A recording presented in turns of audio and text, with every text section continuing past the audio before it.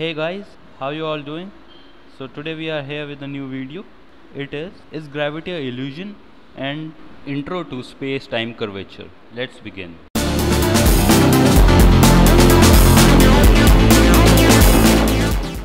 So you guys might have heard from some of the nerds like me saying space-time. What the heck is space-time? What are you all talking about? Seriously? Space-time? What the hell is this? We have listened to two different words, space and time. Now you are mixing these two words, calling space and time. So according to our educated intellectuals, they say in physics, space-time is any mathematical model that fuses the three dimensions of space and the one dimension of time into a single four-dimensional continuum.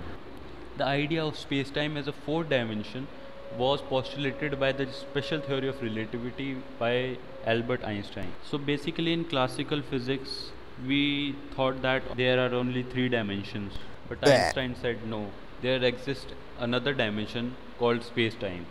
Actually, the space-time topic is itself too much vast. It consists of many theories, many theories.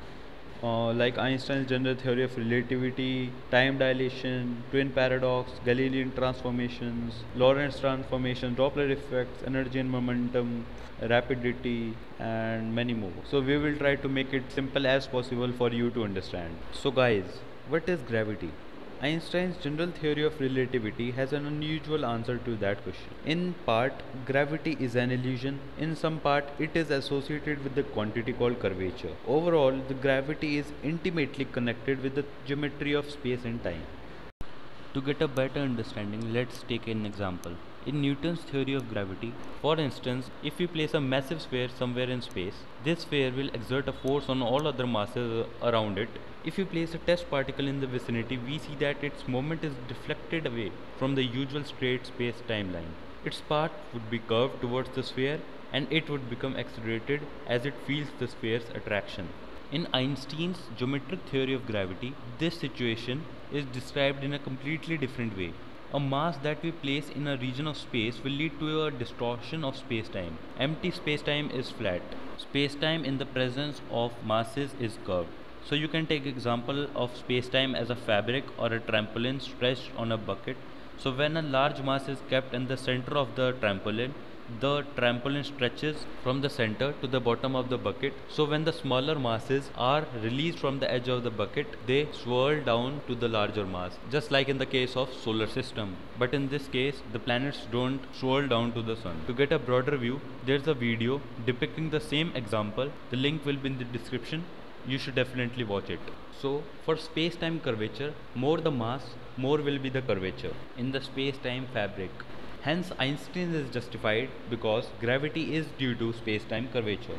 Let's just say, because of higher mass, there will be a deeper impact in the space-time fabric, which will provide a more space-time curvature, which will inculcate a higher gravitational field or a higher gravity.